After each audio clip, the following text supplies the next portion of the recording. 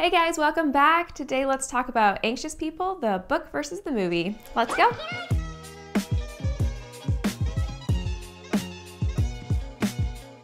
So Anxious People is a novel written by Fredrik Backman.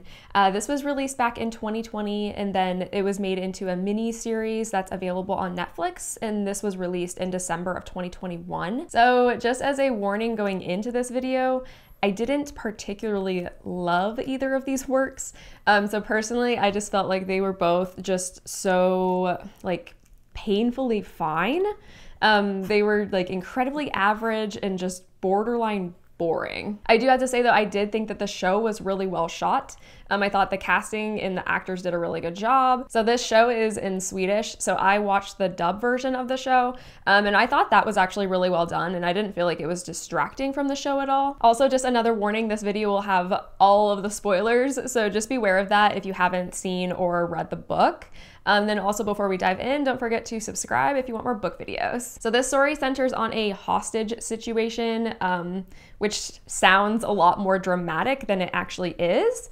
So we have this bank robber who attempts to rob a cashless bank, and obviously this doesn't go well.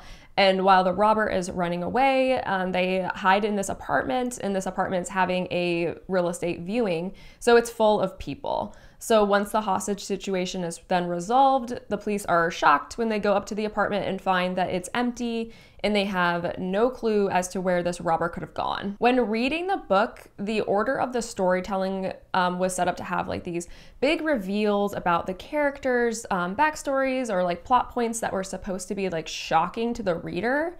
And with how the book was organized, the storytelling method worked for the most part. The book jumped around in time, and it jumped from character to character. It gave us little pieces of this puzzle as we read along. We also had many chapters that were just police interrogation of these hostages, and I think these parts to me were just a drag to read, honestly. And my biggest issue with this book was that there were almost too many grand reveals. And this became really predictable pretty quickly, and I learned to expect that there was just going to be something deeper going on, or that something that you thought was going to be one way was going to be revealed to be something different down the line. So with how many characters that the story had, and then how many times we had these plot reveals and these twists and stuff, it almost made it too predictable to read and almost made it too unenjoyable. Now with the show series, it is organized a little bit differently than the book. So the series is 6 episodes in total, and they range from about 23 minutes to 35-ish minutes.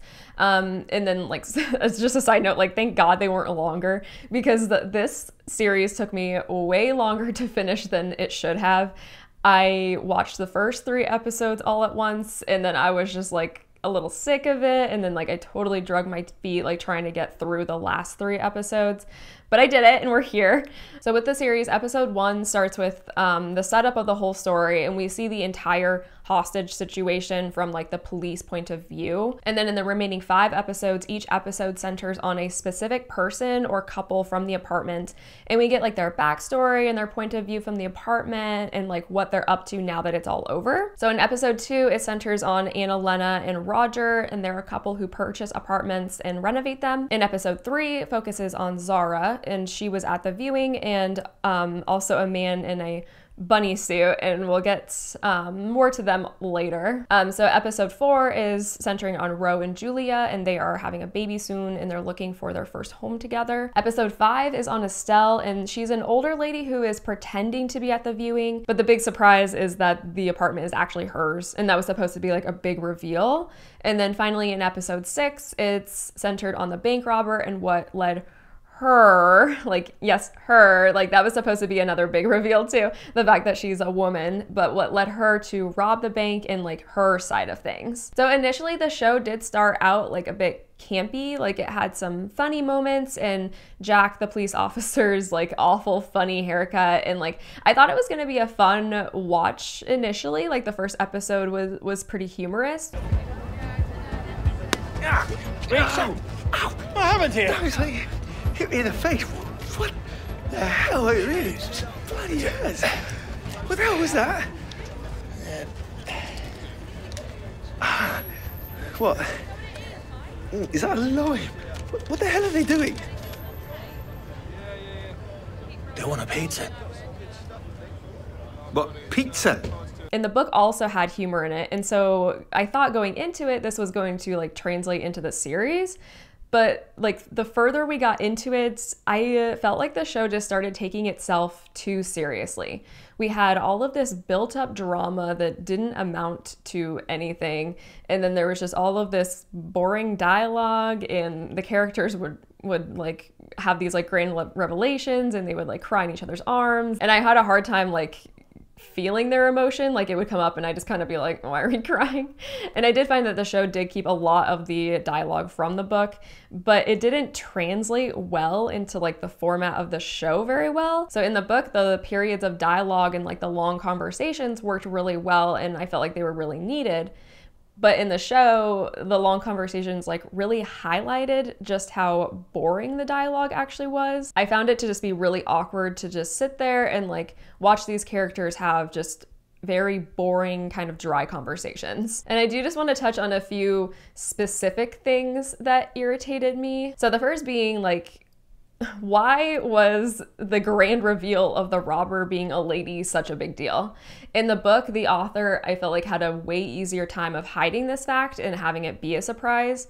But then when I was reading it and I learned that the bank robber was a lady, I was just kind of like, okay, like it didn't really add much to the story. And then in the show, like right away, Jack, the police officer, when he's trying to figure out like who the robber is, he keeps referencing the robber as like a man. And my husband watched the first episode with me, and he's like, that was totally a lady that robbed that bank. Like, it looks like a lady. So like right there, like the grand reveal of her being a her in the show was just kind of ruined because you could just see her standing right there. And in the show, Jack was obsessed with finding out who this robber was. I think because he had like nothing better to do. We have scenes of like this whiteboard with all of their pictures, and he's interviewing them, and he was just obsessed. And he was this obsessive in the book as well. But they diverted a little bit, and they had the interviews taking place like after they released everybody to go home, like days later, like after the new year. And in the book, it all pretty much took place within like the same day. Like they're doing the interrogations like directly after, so they definitely elongated that. So it seemed like he was putting even more effort in because he's tracking these people down to interview them versus just having them at the police station. But it was really weird. Like the robber didn't steal anything. Like nobody was actually hurt from the hostage situation, and this robber just supposedly disappeared. And by the way, the robber wasn't in the apartment anymore when the police went in there because Estelle, the lady who owned the apartment, had a spare key to the empty apartment next door, and that's where the robber hid when the police were looking for her. So it's just weird to me that Jack didn't have anything better to do at his job. And then we learned that the robber attempted to rob the bank to get money for a deposit on an apartment so that she wouldn't lose her kids in a custody battle. And then once Jack learns this, he decides to just let it go. All of that hard work for nothing. And then my next irritation is at the end of the first episode, it gave away too much of the story. Already at the end of this episode, we know that everyone is safe, everyone's fine, and we see all of these hostages leaving the apartment, and we see this bunny man. And this man is supposed to be like a big reveal in the book. And Elena had hired him to crash the showing so that they could try to get the apartment at a cheaper price.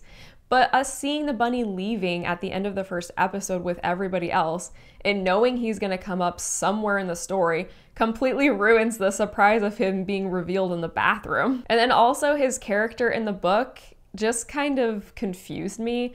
Like, I didn't understand, like, is it supposed to be funny? And like also with it being in the show, like it just didn't match the tone of the rest of the story. So now I need to talk about the biggest difference between the book and the movie. So in the book, we have Zara, and she is a bank manager, and we learned that like 10-ish years ago, she denied a loan to a man, and then he went and he killed himself by jumping off of a bridge in town. The next day after this happens, she receives a letter from him in the mail, and she carries around this letter with her. And then all of these years later, she's unable to open it because she's carrying around this guilt.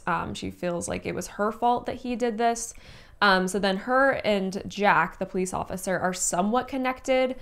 So Jack was on the bridge that day, and when he was like a preteen, and he had tried to get the man to stop, but he was unable to. And this is what inspired him to become a police officer. So Zara starts going to a therapist, And we get all of these chapters with her at this therapist's office.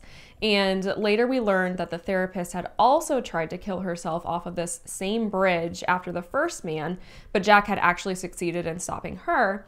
And Zara had watched their like kind of confrontation like while this happened. But I was a little disappointed that they had cut the therapist completely from the show.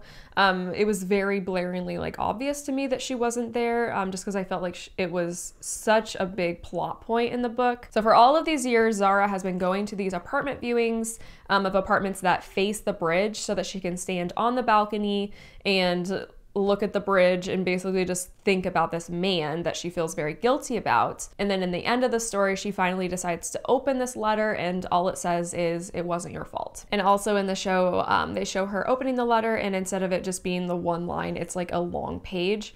I think because it would be kind of like a little disappointing to open it up and just show that it's like one line. So they did make that to make it like just a little bit more interesting. So now with the show, Zara has the same initial setup, like she's a bank manager. She denies a loan to a man. He kills himself after Jack tries to stop him. He gives Jack the letter to take to Zara. In turn, we learn that she went to this apartment viewing because she had discovered that it's the childhood home of the man who had killed himself. And then we also learned that Estelle was his mom, and she still lives in this apartment. And then Estelle tells Jack that her son had killed himself because he had been diagnosed with terminal cancer and didn't want to proceed with the treatments. So for the show plot, I liked that they made Estelle and Zara and Jack connected in that way. But the way that they did it, it didn't really make sense for me. Like, why would he go and apply for a loan from Zara, and then when she denies him, go and like kill himself because of a completely different reason? So for me, that's kind of like the biggest thing that I found interesting that they changed. So overall, this story strives to teach us that everyone has something going on in their lives. Everyone has a story, everyone has a struggle, and in the end, these characters are all now connected, and they're seemingly better off because of this hostage situation. They're all connected now, and they've stayed in touch afterwards. So the robber and her kids are now living with Estelle. Ro and Julia have moved into the empty apartment next door. Anna, Lena, and Roger are helping with the renovations of this apartment. And Zara and the bunny guy are like kind of dating. So their stories ended nicely together. On the story's surface, I liked the premise. I think it's a cool message, and I especially thought the show did a good job of showing everybody coming together afterwards. Unfortunately, for the vast majority of the story, I just felt like the execution was boring, and that goes for the book and the show. Thanks for watching today's video. Don't forget to like, comment, and subscribe, and we'll see you next time. Bye!